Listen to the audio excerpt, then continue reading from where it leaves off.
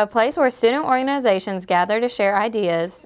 This is the Student Organization Council. With over 70 clubs and organizations on campus, the SOC helps bring together all walks of life at LSUS. The council is made up of various groups including Greek life, pre-health societies, the animation club, and so much more. They meet on the first Friday of every month and discuss each other's events and goals for the semester. SOC President Aslan Godfrey led the meeting and opened the floor for discussion.